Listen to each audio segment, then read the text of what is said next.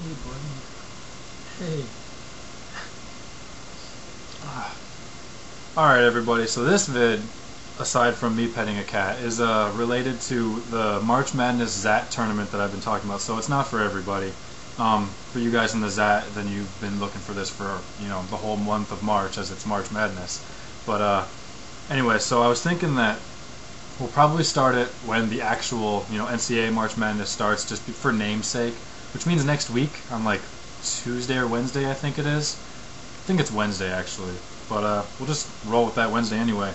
So what I guess first I need to show you guys all your different stats, as it's going to be the 64-man tournament based and seeded on your ranks of you know, how you've done so far in the ZAT tournament. So I need to actually show you guys where you're ranked in that regard first. So let me try and bring that over here. Kitty. No, the kitty is not actually ranked in the tournament, but he is a cat nonetheless, and thus commands respect. So I guess starting at the top, it's a little unfuzzy, but you know, you guys can roll with it. And these are your ZAT names, by the way. These aren't, you know, YouTube names or anything. So we're just going to scroll down here so you guys can look at your name as to where you're currently ranked in the ZAT as far as points go. And looks like I'm on there as well, so I guess I'm forced to throw myself into this tournament against my better judgment, but I guess I'll have to, huh? So I'm just scroll down a little bit more. So there is one problem though, is that we've only got 53 names of the necessary 64. So I guess considering we have 1 week before we start the tournament, that gives us 1 week to collect 11 more names. And then I suppose there's going to be plenty of people on this list that don't exactly want to be or don't want to play or whatever. I suppose I shouldn't have to, but I will clarify 4th gen.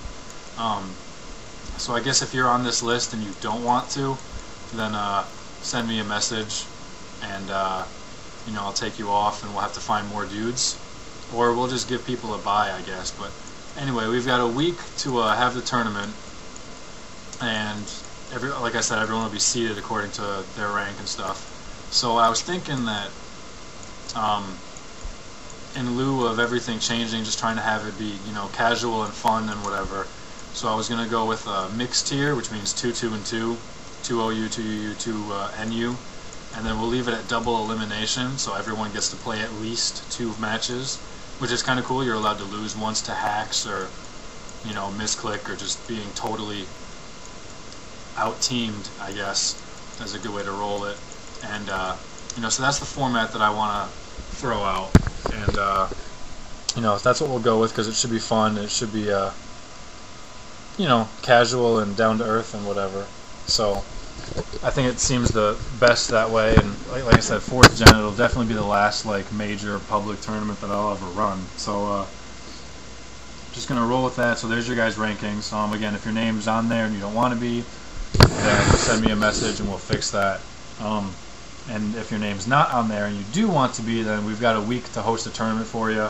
And you know, just show up and try and play in something. There's always an admin around to run one, and you know, we'll see what happens with from there on. So if you guys have any questions, you can either stop on by at the ZAT, since obviously it's for you ZAT tournament players, or just post a comment and I can reply. So thanks for watching, guys. Peace.